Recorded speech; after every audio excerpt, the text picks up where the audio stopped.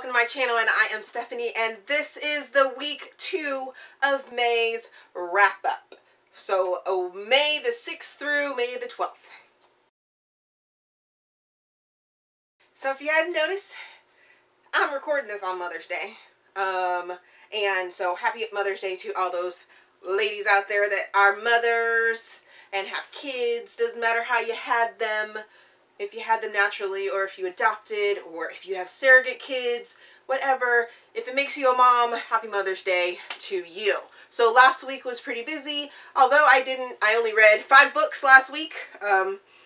It was a busy week because I was doing buzzwordreadathon, and many of these books fell into the category for that readathon, and the buzzword was girl. So let's get to what I read last week. To start off the week, I read Story of a Girl by Sara Zarr, and this book follows a young woman that is dealing with having issues with her family. It's a very family-oriented book.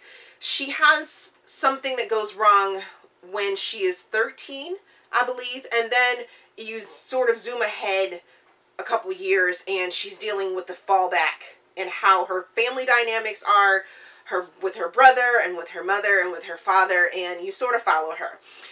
So I placed this in YA. It follows the categories of my buzzword readathon, romance roundabout for YA, and for genreathon because it was under 6 hours in audiobook form, which I read in audiobook, and I gave it 3.5 to 4 stars. The next book I read was Girl Crush by Stephie, and I placed this in contemporary. I really enjoyed this book. It's about a woman that is newly divorced, or maybe not even newly divorced, but divorced, and she is sort of almost having a midlife crisis where she wants to test her sexuality. Maybe she wants to, you know, bat for the same team now, and she goes on these dates, and her friends, she already has lesbian friends that are very supportive and give her a whole bunch of shit for trying to bat for the same team, but at the same time she ends up meeting a man that likes her because she's her.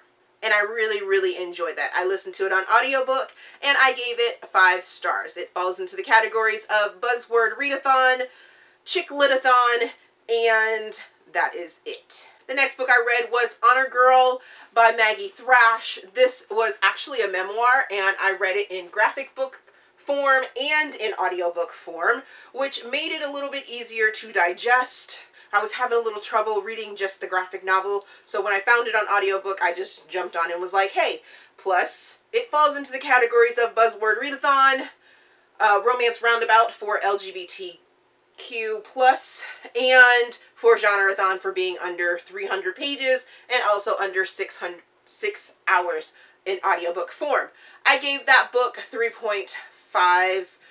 3.5 stars. I definitely think that this story, being that it's a memoir, it was a little harder to judge and rate and things like that, but listening to it on audiobook and following along with the graphic novel itself really did help, because some of those pictures in there just didn't make any sense. The full ensemble cast in the audiobook form really helped bring that to life, because you had music and you had them singing, you had different voices to go with the different characters, and it just really made it flow a lot more. The next book I finished was An Imperfect Heart by Amie Knight, and I placed this in contemporary. I was offered this book, or I received this book as an ARC, as an advanced read, and I placed it in contemporary, and this book blew my mind. Blew my mind, because Amie blows my mind with her books. I give this book 5 stars.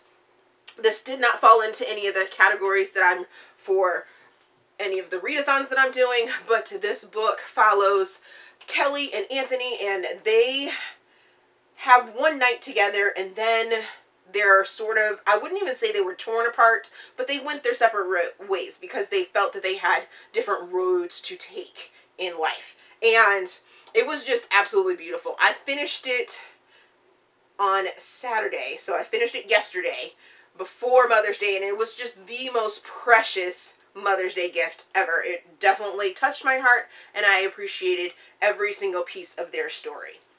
Then the last book that I read last week was Big Girl Panties by Stephie Evanovich.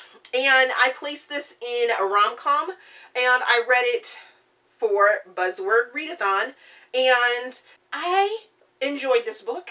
I give it 4.25 stars. I listened to it on audiobook, and this story, as you may think, I completely went into it blind for one. And I was like, okay, Big Girl Panties. Let me just go ahead and jump into that. Let me see how it fits. It fits my word for Buzzwordathon with big girl. And I was a little off put by it in the beginning. I thought I didn't know where it was going to go, and I was a little leery about it, but I gave it a chance.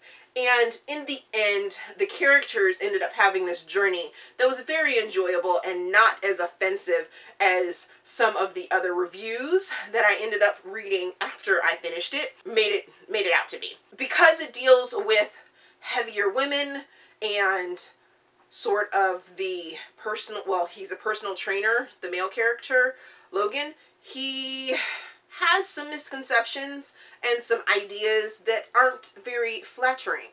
But overall, both characters had a journey throughout this whole entire book. So that's why I gave it 4.25 stars. So those are the books that I read last week. Have you read any of them? Did my descriptions make you want to read any of them? Do you want me to elaborate on any of the books? Let me know down in the comments. As always, if you enjoyed this video, please give me a big thumbs up and subscribe to the channel. Also, there is a feedback form down in the description box so you guys can help me improve my channel. Thank you for watching, and once again, happy Mother's Day. See you guys later.